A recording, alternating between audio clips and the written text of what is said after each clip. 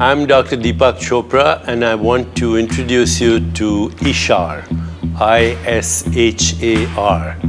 ISHAR stands for Integrative Studies, Historical Archive and Repository. For the last 20 years, the amount of information and misinformation in the world has exploded. The beauty of the digital age is that millions of people have access to vast amounts of information. In the world of integrative medicine, it has been almost impossible to keep the lines between fact and fiction clear. Whether you're a healer, whether you're someone in search of healing, whether you are a physician, a scientist, or a consumer.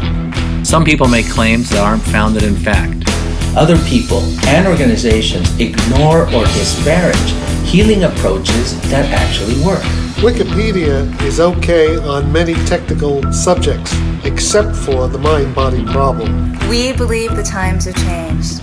We are now the mainstream.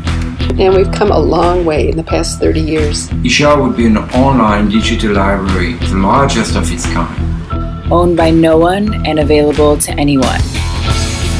ISHAR will curate cutting-edge cultural and scientific knowledge on Ayurveda, acupuncture, meditation, chanting, Qigong, indigenous medicine, alternative medicine, consciousness research, energy psychology, ritual, yoga, mindfulness, longevity, and mind-body healing practices from all over the world. It will include academic research along with relevant news articles. ISHAR will represent this knowledge to the world.